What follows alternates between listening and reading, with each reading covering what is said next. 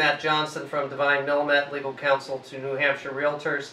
This is the next video series for the Risk Management Subcommittee. The topic that we're going to talk about in this series is multiple offer situations, which is very prevalent in the New Hampshire market. First video we're going to talk about is from the buyer agent perspective. A couple things you need to keep in mind. First of all, you have to have a signed buyer agency agreement. That's the first step. I keep repeating that so you don't get in trouble with the Real Estate Commission. Second, you need to ask the listing agent if there are any other offers on the property. Remember, the listing agent does not have to tell you that unless you specifically ask for it. Third, and very important, is I think you need to have a detailed discussion with your buyer who may be entering into a multiple offer situation, some of the concepts and issues that they may be concerned about and have to deal with. There's issues over whether you want to use an escalation clause. You need to explain the risk and benefit of that. Do you want to have a large deposit or a small deposit, and what signal does that send? You need to talk about that with them.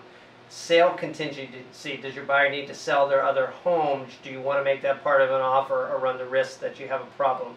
Those are all the types of issues you need to discuss. Other issues, type of lender pre-qualification. Obviously, the stronger the lender and the stronger the pre-qualification, the better you are when you go into that situation. And then finally, home inspections. Take a look at that. Sometimes people consider whether they want to waive all or a portion of the inspections in the purchase and sale agreement to make their offer stronger. That you have to do very carefully, because that's your last best chance to figure out what issues you might have with the property before you buy it. And if you don't do the inspections, you've cut off that avenue or resource for your buyer. So I would very much be careful about that with any buyer clients.